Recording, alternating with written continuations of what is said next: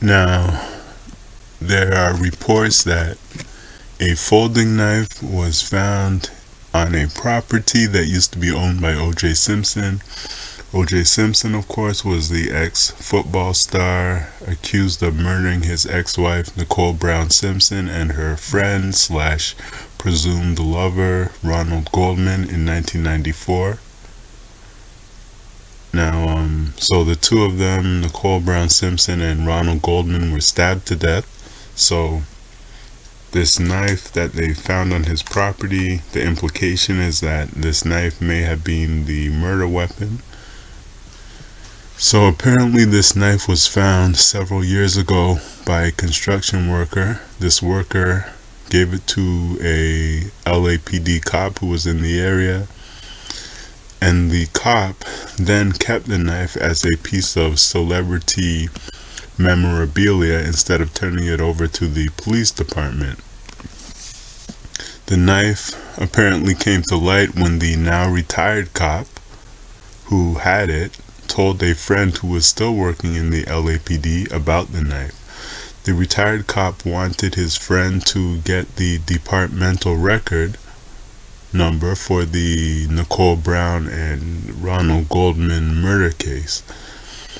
The retired cop was planning to frame the knife and wanted to engrave the departmental record number of the OJ case, or the Nicole Brown and Ronald Goldman murder case, on the frame. So he wanted to engrave that the case number on the frame of the knife. Now the friend of the retired cop who was still working for the LAPD was upset about this, about hearing that his friend had kept this knife, so he went and told his superiors in the police department. The superiors in the LAPD then went to the retired cop and told him to turn the knife over to them. So the retired cop gave the knife to the LAPD, and now the knife is being tested for forensics, or tested by forensics for hair, fingerprints, and DNA. Now this account of the story comes from TMZ, but it's also being, I guess it's been reported in a lot of the other media outlets as well. So this knife, the discovery of this knife does not make much of a difference, and here's why.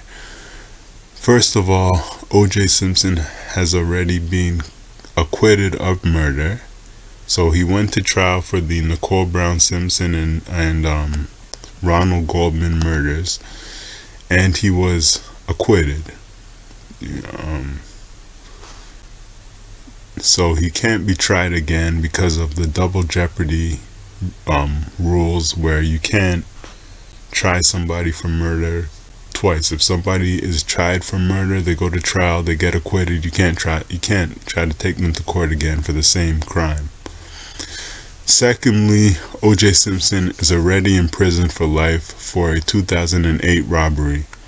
He's never going to get released. He's serving, I can't remember what sentence he got, but the sentence he has is basically ensures that he'll never get released. He'll never get out of prison anyway. Even if they could try him for murder again, there would be no point in doing so, because he has no chance of, he's never coming out of prison. Third, assuming that this knife really is the real murder weapon, which it may not be, it is unclear how much evidence will be left on it at this point. So this knife it's been around, it was dug up years ago, allegedly, according to what TMZ is saying, and it's passed through at least 2 hands. So the construction worker had it, then he gave it to the police officer, and then it may have been cleaned. So the cop had this knife. Who knows what he did with it? He may have cleaned it, he may have whatever he did with it. So even if they could try OJ again for the murder based on this knife, I suspect that a good lawyer would rip this evidence apart, because who knows where this knife has been, who knows, I mean, they don't know where it's really been, and how much credibility that does this retired cop have, and I don't know, whatever. So I just don't think that this evidence would, I think a good lawyer would destroy that, and would just tear this evidence apart. Now, as far as OJ Simpson goes, he probably did kill Nicole Brown and Ronald Goldman. And the reason I say this is because most murders are carried out by partners, family members, friends, acquaintances, or associates, right? So if somebody gets murdered, it usually turns out to be someone that they know. When women, in particular, when women get killed, the perpetrator is usually a husband, boyfriend, or ex. Because women are less likely to be killed by strangers than men. Because, see, with men, it's more likely for men are actually, well, overall men are more likely to be victims of homicide. And men will get murdered. For example, they'll get in a bar fight and get killed, or some guy will say a person's looking at him the wrong way, or a man will kill another man for stepping on his shoes, whatever. So, but women are less likely to be victims of stranger violence, and they're more likely to be victims of violence by partners, basically by men that they're in relationships with, or exes. And OJ Simpson had an alleged history of domestic abuse. There's they released a 911 call that Nicole Brown Simpson made back when she was with OJ Simpson, where she was saying he was beating her and so on. So if he had a history of domestic abuse, that makes him an even more likely culprit, because there's a correlation between men who are domestically violent and ones who murder their wives. Now, as far as and OJ Simpson, he seems as if he was a scumbag his entire life. He seemed like a disingenuous, superficially charming, bullying asshole. But he was also a very talented athlete, and I will say at least he did his own murders. At least he was a hands-on murderer, unlike somebody like Ray Caruth. So I have to give him some credit for that.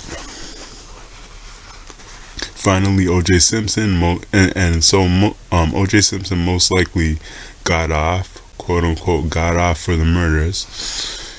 He most likely committed the murders and then beat the case through having good lawyers. But the system worked the way it was designed to, which is rich people can hire the most expensive and best lawyers to beat cases, and there are rich people you never heard of who beat cases just like OJ Simpson did all the time, because they have good money for good lawyers. So that affluenza kid, he's an example. He got a very light sentence for killing people while drunk driving.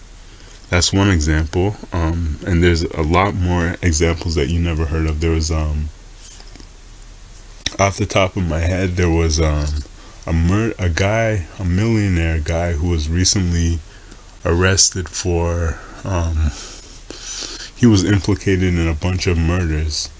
I can't remember the guy's name, but he beat a murder case, and then he was recently just arrested again for based on new evidence. And there was another millionaire, a guy in Texas who was a rich guy in Texas who was constantly being accused of raping boys. I don't think he ever got convicted. He died, but he was never convicted of anything before he died. But he was constantly being sued for raping young males. Then there was the son of a billionaire who was involved, who killed, I think he shot his friend or something, and I'm pretty sure he got off as well. So these rich people with good lawyers, they beat cases all the time. OJ Simpson is not really unique. His case was just more high profile than a lot of the other ones. And there's even more poor people who you never heard of who get screwed over and railroaded by the so-called justice system every single day because they don't have money for good lawyers. They have their garbage, they have public defenders, they have no money, so they'll just plead out to charges, even if they know even if they're innocent, they plead out, accept plea bargains, plead guilty, or they get convicted. And every city jail in every major city, every jail in every city is probably full of poor people who got screwed over by the system because they didn't have money for proper defense or to defend themselves. So that's just the way the system works.